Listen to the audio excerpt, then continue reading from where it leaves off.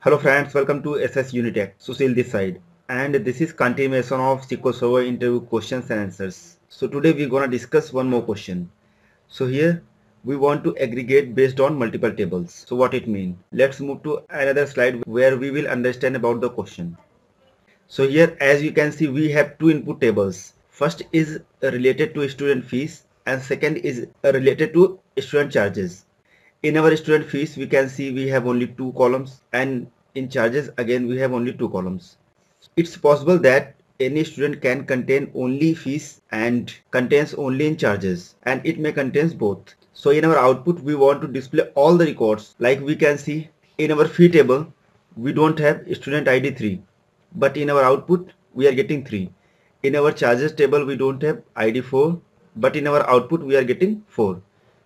If the charges is not available for that student, then that column value will contain 0 in our output, and if the fee is not available in our input table for that student, then that would be 0 in our output. So go to on SSMS to write the query. So here I have already typed the query to create the table and insert record on it. So I gonna execute these queries to create the table. So tables have been created successfully. Now I gonna insert recon on it. So we can execute our insert statement.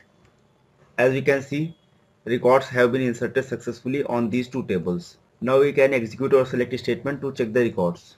So as you can see, we are getting the same number of record as we have displayed in our slide. So now I gonna copy these records and go to on Excel to understand the logic. So this is for fee, and second we need to copy for charges as well. So we can copy, we can paste in Excel. So as we can see, here we have fee and here we have charges, and in our output we want student ID, then fee, then charges. So we want these three columns in our output.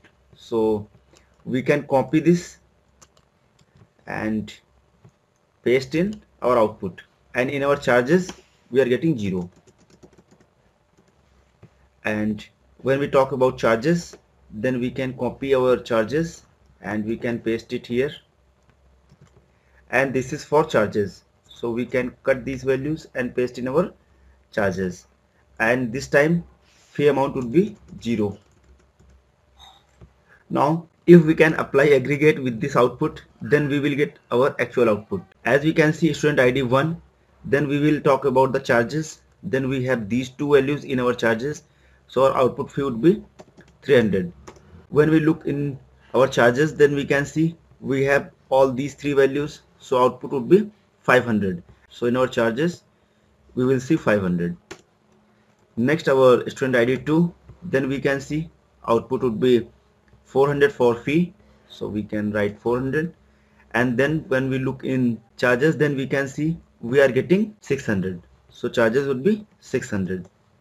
Then we look in ID 3.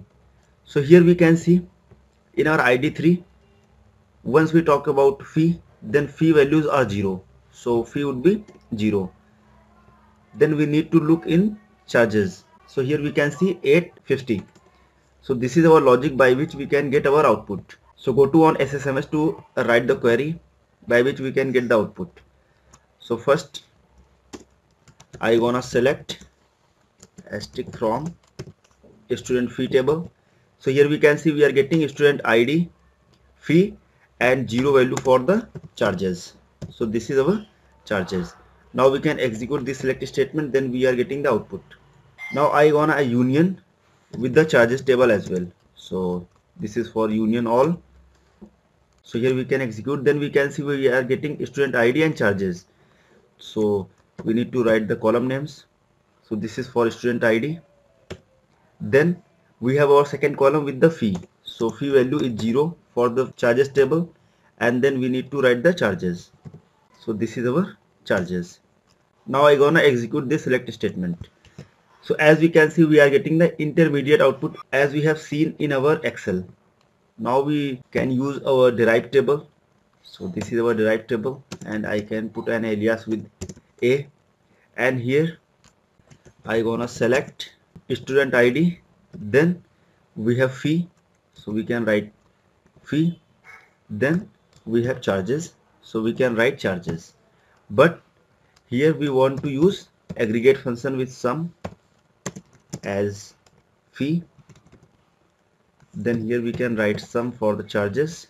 So this is our charges, and we are getting these values from this derived table. As we have used aggregate function, so we need to specify our group by with student ID. Now I wanna execute this query. So as we can see, we are getting 1, 2, 3 and 4, all the student IDs. So by using this query, simply we will get our output. So I hope you have understand how we can write the code to get the output. If you need this script, it will be available on my Facebook page. You can copy from there. If you like this video, please subscribe our channel to get many more videos. Don't forget to press the bell icon to get the notification of our newly uploaded videos. Thank you so much.